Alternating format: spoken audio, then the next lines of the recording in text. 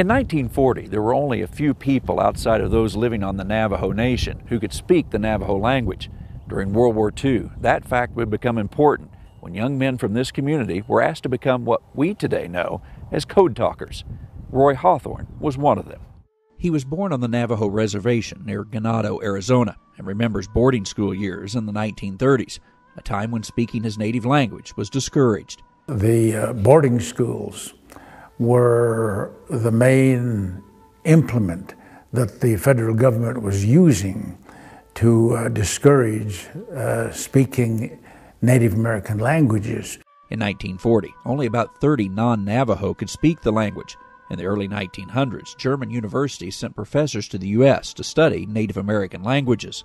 They didn't come out here because actually nobody came out here except if you had to.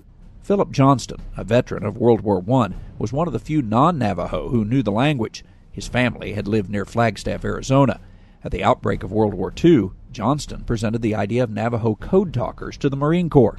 Initial tests proved fruitful, yet there were skeptics. Another thing that convinced them that it might work was the fact that it took 0 time encoding, 0 time decoding. The Navajo code would prove unbreakable by the Japanese. There were initially 29 Codetalkers. Eventually, nearly 400 would serve in the role. The Navajo encoded letters and words to transmit their messages. The letter A in English, we would have 3 Navajo words to encode the letter A, which would be, in English, it would be apple, ant, and axe.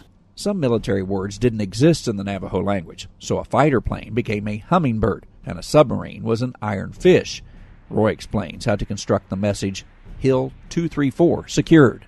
So we want to say hill, so we use the code letter for the letter H, which is horse, and then we have ILL, sick.